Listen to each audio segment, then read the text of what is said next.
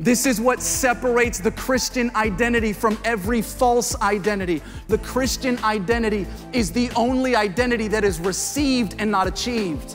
You just receive it, and there's nothing you can do to achieve it. I've heard it said this way: you either find your identity in Christ or your identity is in crisis. And it doesn't take a rocket scientist to look around and see that we have an identity crisis in our world. Good morning, good morning. You can go ahead and find your seats. Anyone excited to be in God's house this morning? I hope you are. Hey, before we dive into the preaching of God's word, I want to start by saying thank you to our church, because we just wrapped up 4 miraculous weeks of mixed camp out at Alasso Ranch. And I do not use that word lightly, because what took place this summer at Alasso was a miracle. And I can't help but think about the boldness of our pastors, Ed and Lisa, in the early 2000s to have a dream and a vision, not just for a camp and retreat center out in East Texas, but a lifeline for a generation. And for the past 16 years since 2008, that is what Alasso Ranch has been. It has been a lifeline for a generation. And I think about the statistics that are coming out in regards to Gen Z, that only 4% of them have a biblical worldview. Loneliness, depression, anxiety skyrocketing. It's said that it's the largest generation of people leaving the church. And at the beginning of this year, we had a conversation that as a church, we may not be able to do everything, but we can do something. And I want to thank our church for doing your something. To those of you who continually invest into God's house by bringing the first fruits of what God has blessed you with, thank you. You have a stake in what took place this summer at Alasso Ranch. To those of you who make God's mission your mission by building and being a part of and serving and volunteering here at Fellowship Church, thank you. You have a stake in what God did this summer. To those of you who spent a week with some crazy kids and some crazy students out at Alasso Ranch this summer, thank you. You have a stake in what God did this summer at Alasso Ranch. And here's what I love. This summer, we're celebrating the fact that we saw the most amount of baptisms we have ever seen at Alasso Ranch. And again, I just want to say thank you. And I love that our church is not just a next generation church, it's an every generation church.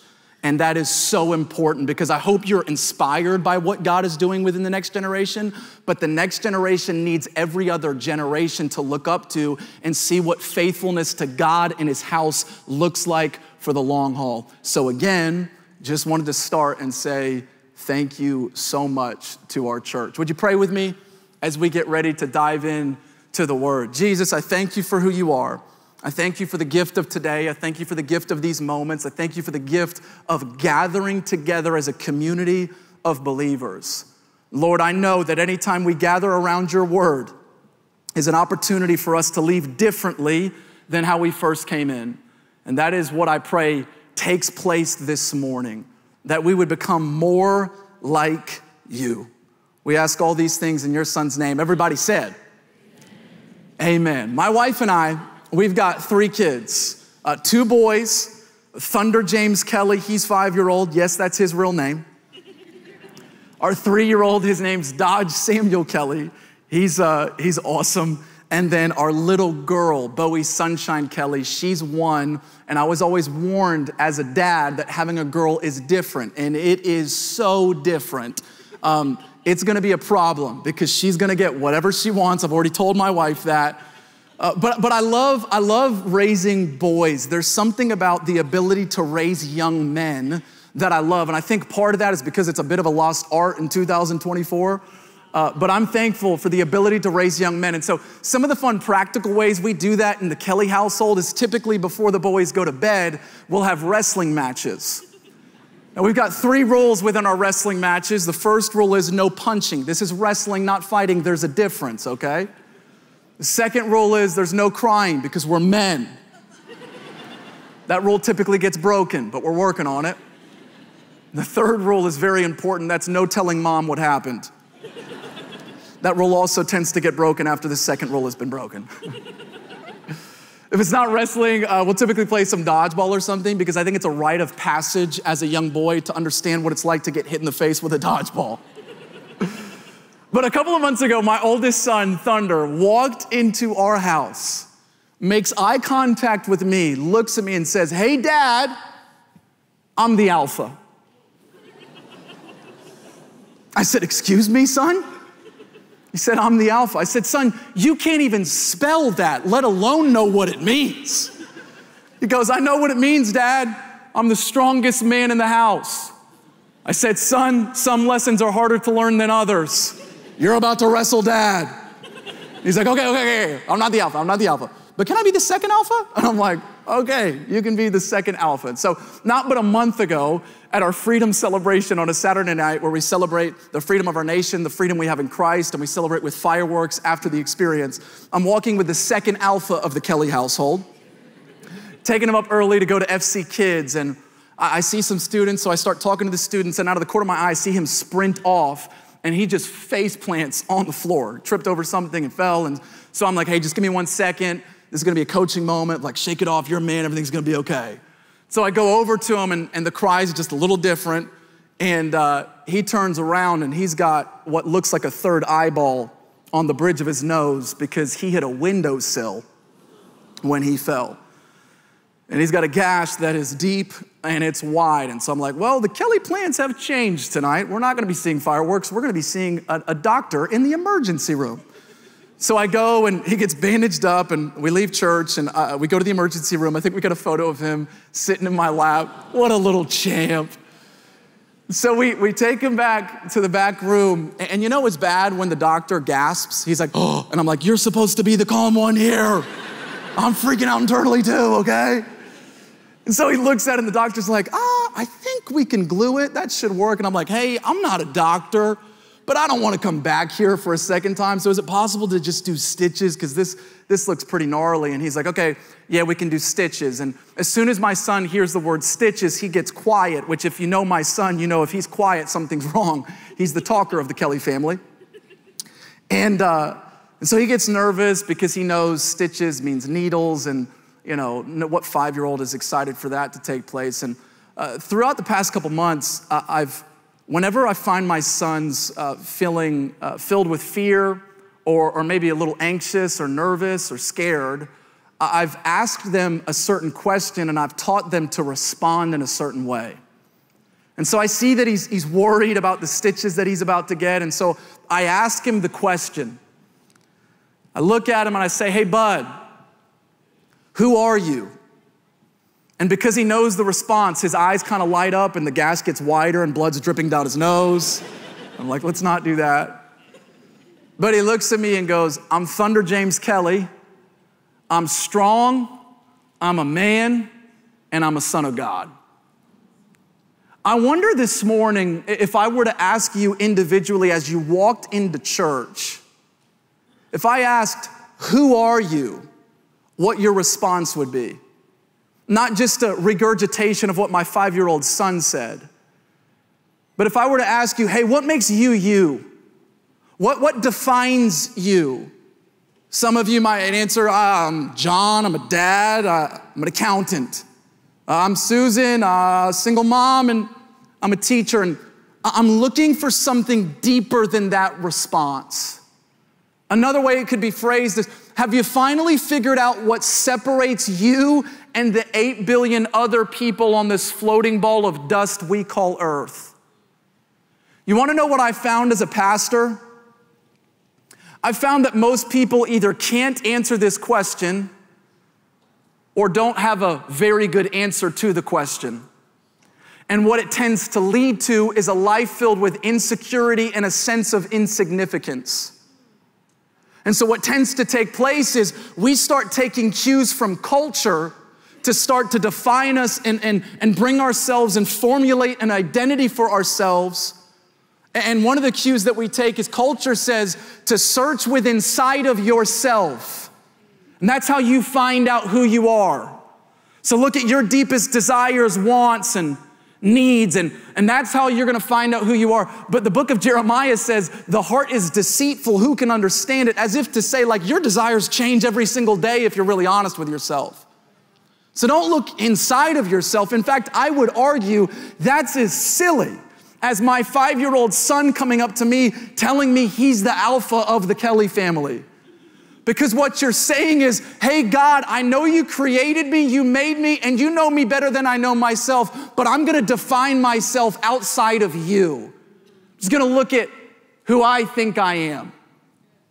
No. Don't make that mistake. Don't look inside of yourself. Look outside of yourself. Look up to God to start to define who you really are. The second cue we tend to take from culture, especially in our Western context, is we start to define ourselves and bring value to ourselves and bring identity to ourselves through our achievements. We think if we achieve more, then we actually mean more. If I achieve more things, then I'll finally start to feel value. So we start looking for the house with more square footage, in the better neighborhood, buying cars that we can't afford to impress people that don't even care about us. There's gotta be a better way, and there is. And just to ensure, first and foremost, ambition and wanting to achieve things is not in itself bad. But when it's the basis of your value and identity, oh, your life is gonna be a roller coaster. Because here's what happens: if you don't achieve those things, you lose all your sense of value. You lose who you feel like you are. And if you do achieve them and you're willing to be honest with yourself and with God, you would be the first to admit, satisfied for a moment, sure. Feel some level of value for a moment? Sure. But moments after, you feel just as unsatisfied, if not more unsatisfied than before. Why more unsatisfied? Because you finally thought you found the thing that was gonna bring you a true sense of value in your identity, and you didn't. And just to make sure that you understand that this isn't just the preacher on the stage talking at you, when I get things twisted, you wanna know how I do it? I base it off how good my sermons are, by how many good jobs I get after I preach. And again, don't mishear me. I wanna preach the word well. It's a role that I play, but it's not my identity. I love Scottie Scheffler. He's the #1 golfer in the world right now, and he won the biggest tournament this year. It's a tournament called the Masters. And he was interviewed after he won with the question of identity.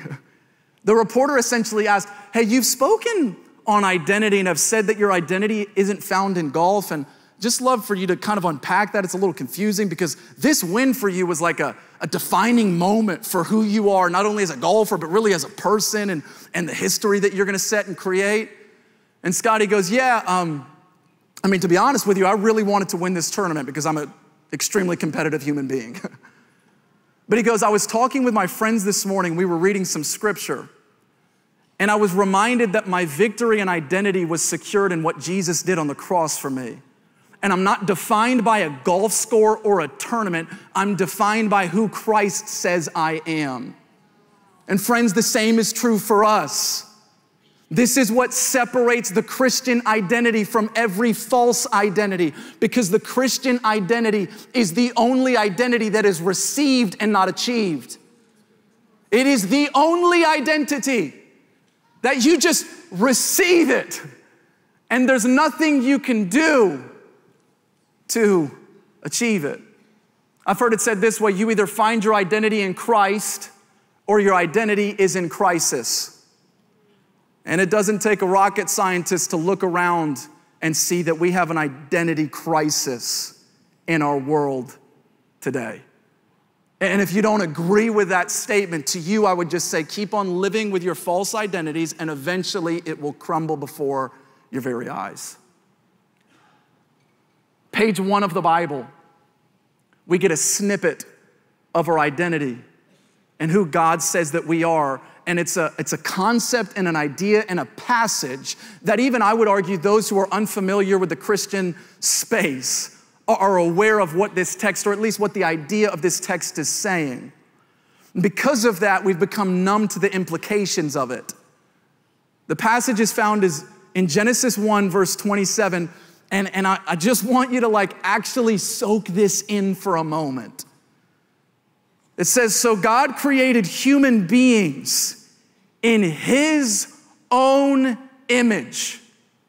Male and female, he created them. So you and I were made in the name, image, and likeness of the star-breathing, galaxy-creating God.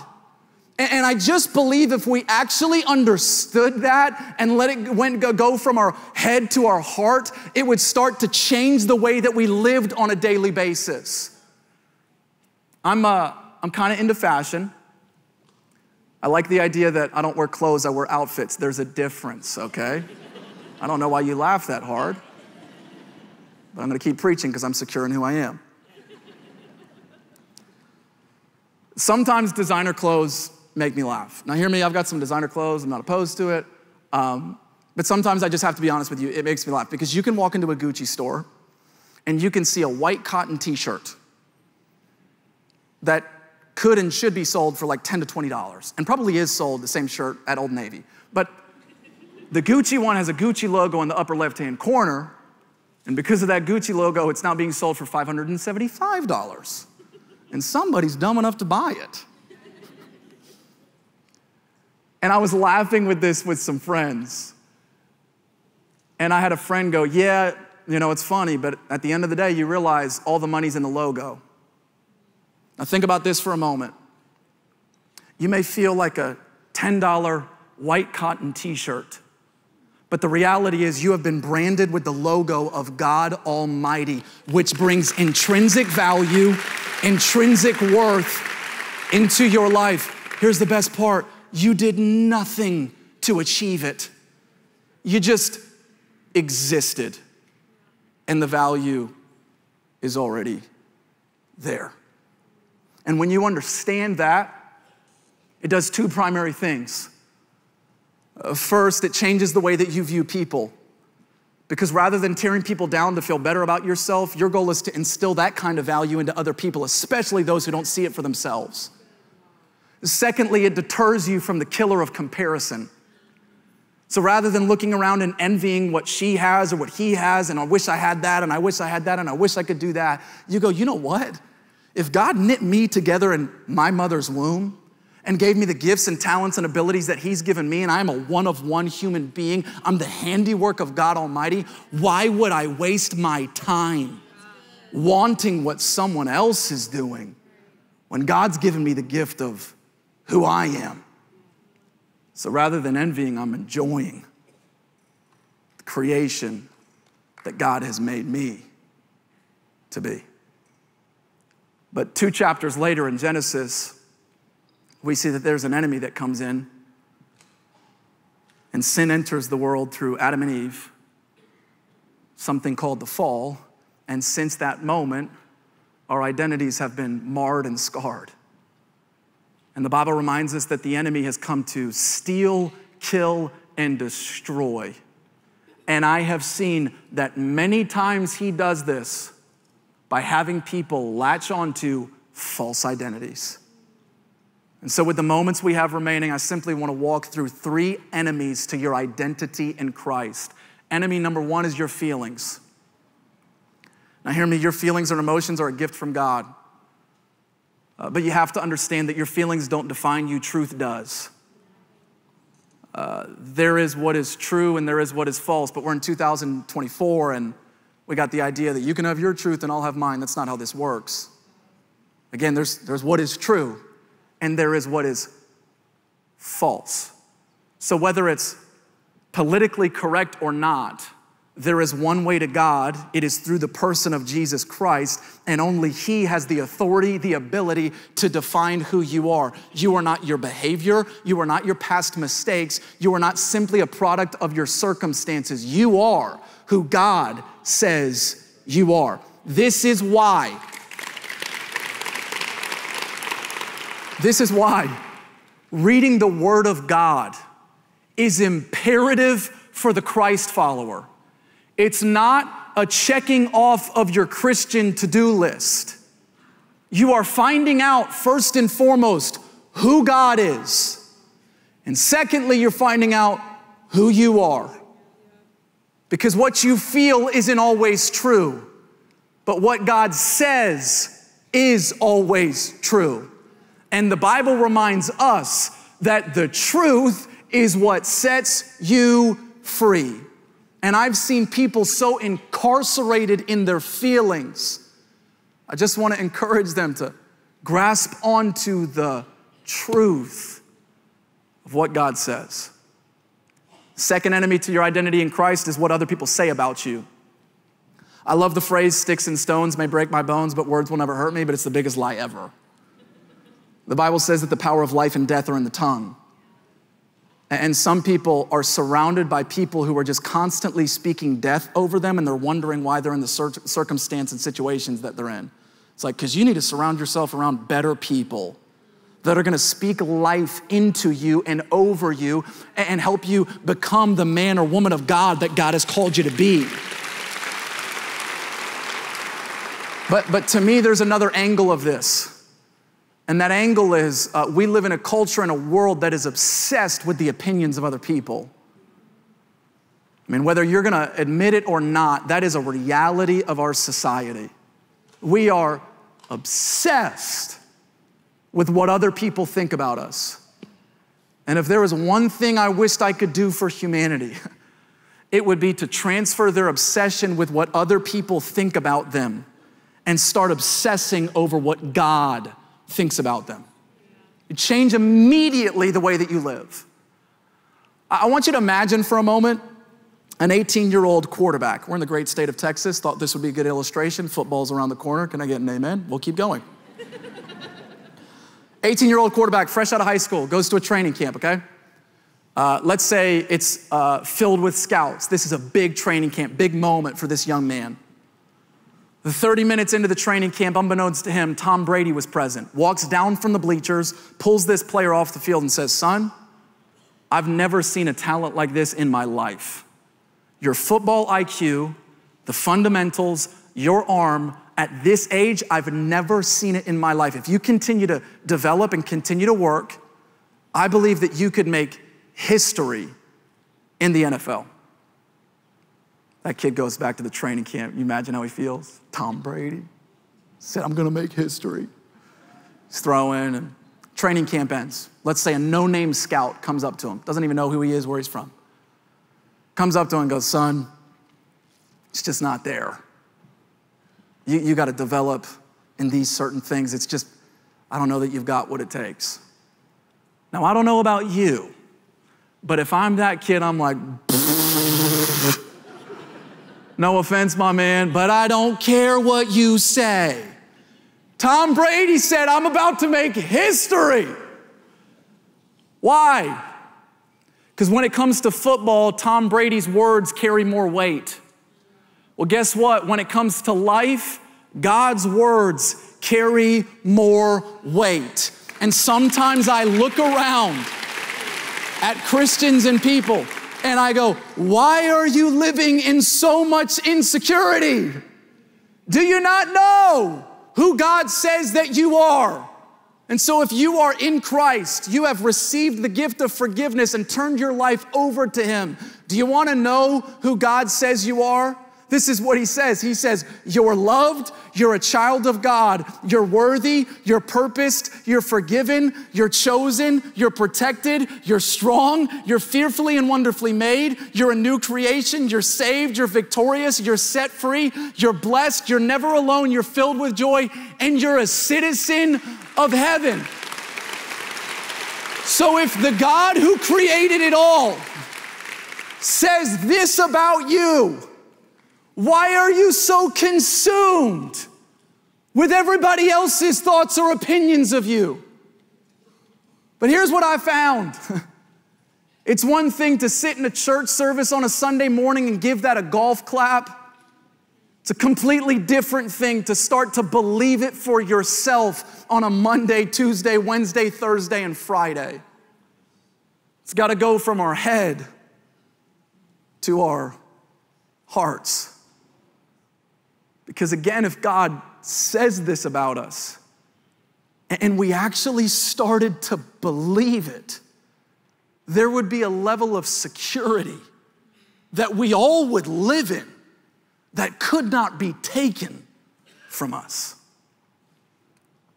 The third enemy to your identity in Christ is what you've done. Or I could say it this way for others, what's been done to you. I'd be willing to bet in a room this size that there are people who have walked through things where someone has done things to you that are so wrong. And you are living in the shame of those things. And you have allowed that shame and those things to define you. Others in this room, there's some stuff that you've done in your past that you are living in the shame of. You are letting those things define you. But I look to Scripture in what 2 Corinthians says in chapter 5, verse 17, and I'm reminded that this means that anyone who belongs to Christ has become a new person. The old life is gone, and a new life has begun. So you no longer have to live in the shame of what's been done to you or what you have done, because what you've done doesn't define you. The only thing that can define you is what Christ has done for you. And so rather than living in the shame of what you've done or the shame of what's been done to you, you realize that Jesus died on the cross and took your sin, your shame, and your pain so that you wouldn't have to live in it any longer. It's time to walk in the freedom of your identity in Christ. Back to the emergency room. Stitches haven't come yet. My son looks at me and says, "Hey, Dad, I know I'm strong, I know I'm a man, and I know I'm a son of God, but I'm still scared." I looked at him and I said, "Hey, buddy, that's okay. Dad's gonna be here the entire time, and I'm gonna make sure that you're okay." And maybe you are sitting under the sound of my voice this morning, and you're like, "Hey, I know you say I'm purposed. I know you say I'm forgiven. I know you say I'm fearfully and wonderfully made.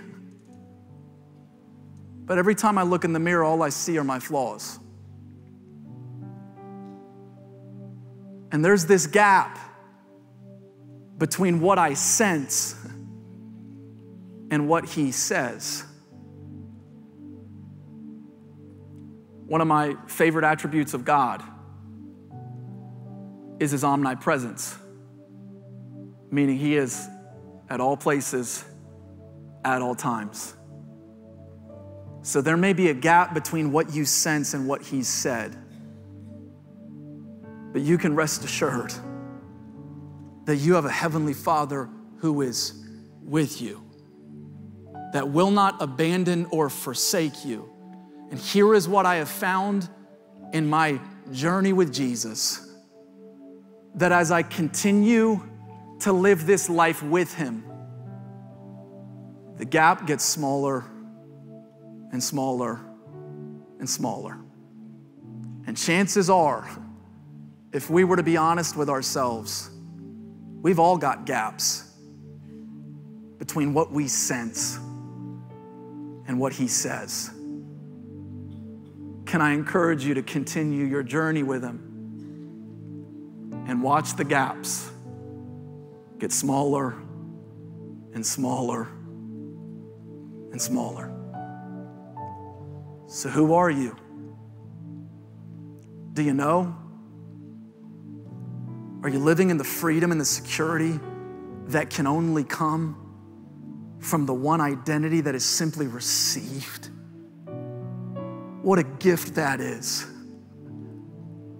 You don't have to do anything but receive it.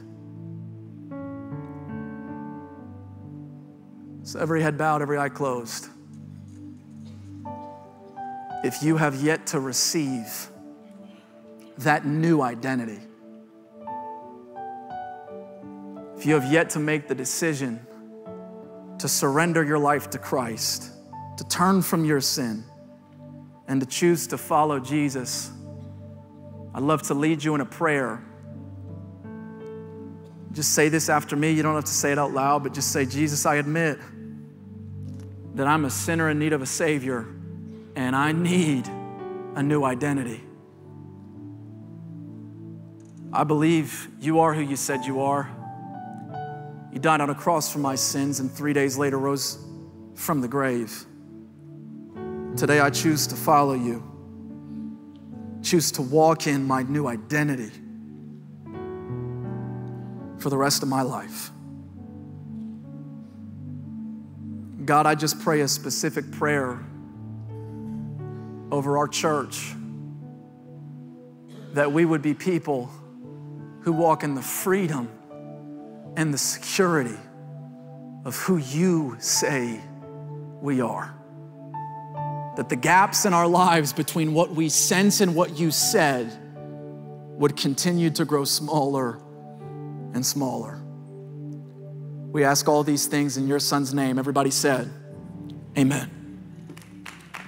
Hi guys, thank you so much for watching the Ed Young YouTube channel. That's right, and if you want to be inspired, encouraged, and challenged like never before, subscribe and click the notification button. We believe this channel can help change your life.